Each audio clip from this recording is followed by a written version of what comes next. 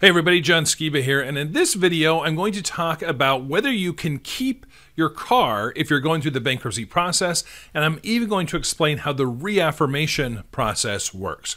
But if this is your first time here to my YouTube channel, go ahead and click subscribe, check on the little bell, that way you'll be notified each and every week when I provide you with valuable information on how to deal with your serious debt problem.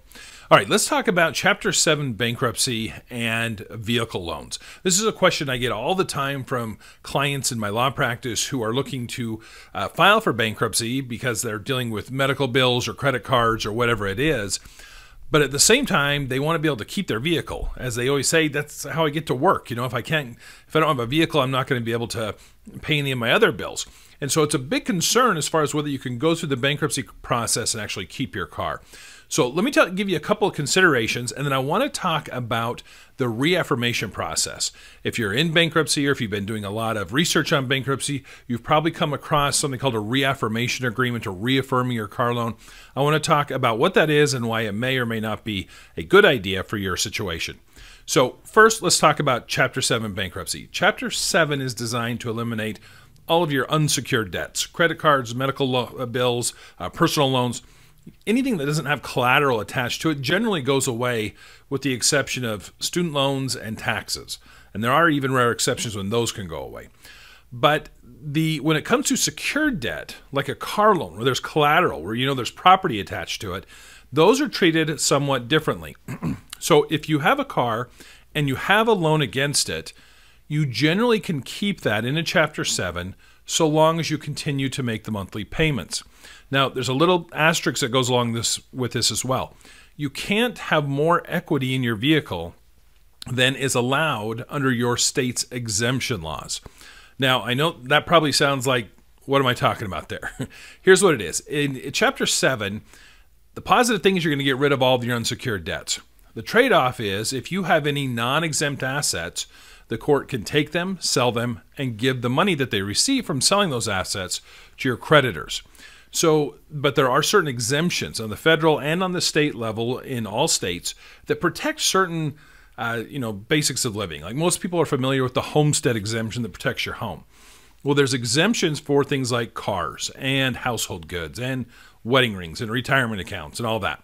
But there are certain dollar limits that are attached to those exemptions that you have to be aware of. So, for example, in Arizona, the exemption for a vehicle, and this is being recorded in the year 2020, the exemption on a vehicle is you can have up to $6,000 of equity in a vehicle. And if you are disabled and you have a plate, your license plate indicates that you have, like if you have a handicap sticker or just a plate that has a sticker on it, you can actually get up to $12,000 of equity in the vehicle that's protected. Now, what you have to look at then if you have a loan is, let's say that your car is, that it's worth $10,000, that you owe $6,000 on it, and so you have $4,000 of equity. You would be fine in the state of Arizona because we can protect up to $6,000 of equity in that vehicle. However, let's say that your car is worth $20,000, and let's say that you owe $10,000 on it, so you have $10,000 of equity. There may be a problem there because in Arizona, for example, I only have a $6,000 exemption to be able to protect that vehicle, so you could end up losing the vehicle. They could take it, pay off the note, give you $6,000 for your exemption, and then give the rest to your creditors. That's something you're going to need to talk to an attorney specifically about in your state who knows your exact exemption limits, because that could become an issue. So that's the first thing we need to look at. You also need to be aware if you own your car free and clear, if it's totally paid off, if the value of it is more than the exemption limit, then they can take it. So using my example, if you own the car free and clear, there's nothing owed on it, and it's worth $5,000, in the state of Arizona, you're going to be fine because our exemption is $6,000. It'll protect all $5,000 in equity. However, if the vehicle is worth $15,000 and you only have your $6,000 exemption, they're going to sell it, give you $6,000 to cover your exemption, and then give the rest of the money to your creditors. It's also important to note in the state of Arizona and in many other states, if you're married, you can double these.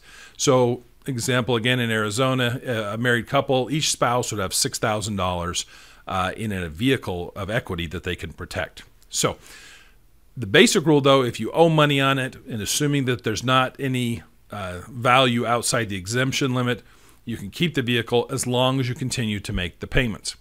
Now, the flip side of that is also true. Let's say that you come in and you have this car payment that's just killing you. You know, I see this all the time now. Car loans are super expensive. I have clients come in, they've got a 72-month loan, they're paying $800 a month on it, and they've decided, I just can't do this anymore. If that's your situation, you can surrender the vehicle through your bankruptcy, and then you won't owe any money on it. They can't sue you for the balance. They can't come after you later on.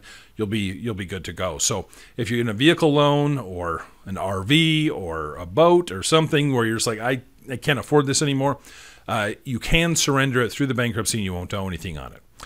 Let's talk about reaffirmation agreements. This is probably one of the more confusing areas of the law. This is one of the changes that they made back when they amended the bankruptcy code in 2005. That's actually a really long time ago. In my mind, I keep on thinking of the recent changes. It's been 15 years. But in 2005, they introduced this idea of a reaffirmation agreement on a car loan. With a reaffirmation agreement, what it says is if you are going to keep your car and you're going to continue to make the payments on it, that you need to be able to sign off on a reaffirmation agreement. This is essentially a new contract between you and the bank that states that you're going to continue to make those payments on it. Typically how this plays out is the reaffirmation agreement is sent to you or your attorney in your bankruptcy case. They have already filled it out with all the information as far as the balance owed, the interest rate, the monthly payments. You're required to look at it. You're required to sign it. Your attorney may sign it. And then you provide it back to the lender who will then submit it to the court. The last step is that the court has to approve it. The court has to review the reaffirmation agreement and determine that it's in your best interest for you to sign off on the reaffirmation agreement. You may be asking yourself, why would it not be in my best interest? I'm willing to pay for this. I feel like I can pay for my vehicle.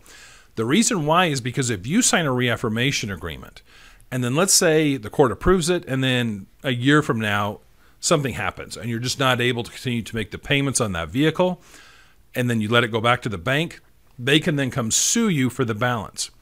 Now, if the court had not approved a reaffirmation agreement, they would not be able to sue you for the balance.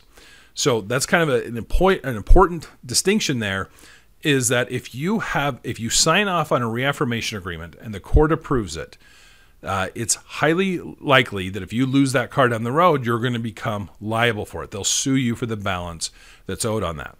Because of that, I can tell you in the state of Arizona, I don't have any experience in doing reaffirmation agreements in any other state, but I can tell you in the state of Arizona, most of the time the courts will not approve the reaffirmation agreement because they believe that it's not in the debtor, the bankruptcy debtor's best interest. The court will say, look, just continue to make the payments on it. Under most state laws, as long as you're making the payments on the vehicle, they can't repossess it. Keep making those payments. And then if you pay it off, great, you're done. If you have to let it go back, even a year down the road, then they can't sue you for it because that balance was discharged in your bankruptcy case. Now, there are some other consequences to either having the reaffirmation approved or not approved by the court that you need to be aware of. The biggest one that is always stressful to clients is credit reporting. If the bankruptcy court approves your reaffirmation agreement, then your on-time payments will be reported each and every month until you pay that vehicle off. However, if the court does not approve your reaffirmation agreement, then the lender, your bank, they're not required to provide any information, either good or bad, to the credit reporting agencies, and they'll actually show that the amount was discharged, even though you're paying it each and every month. So you're not going to get the credit bump that you were hoping. In most situations, my personal opinion is it's usually not worth it to sign off on the reaffirmation agreement. The credit bump that you get is fairly minimal, and there are other ways to build your credit post-bankruptcy, whereas the consequences if you were to have the car repossessed after a bankruptcy filing could be devastating because you went through bankruptcy, now you're getting sued for possibly even a big deficiency balance on a vehicle. So I know that that's really the reaffirmation agreement. I have yet to figure out a way to try to explain it super clearly. I've tried to do it in writing and video for clients, and it still gets really confusing. But hopefully that helps a little bit. General rule, if you want to keep your car, assuming it doesn't have more value than can be protected under the exemption laws in your state, you'll be fine as long as you keep making the payments. The alternative as well, if you don't want to keep the vehicle, you can let that thing go. You're not going to owe anything on it, and you can get the fresh start. Hope that helps. Thanks for watching today.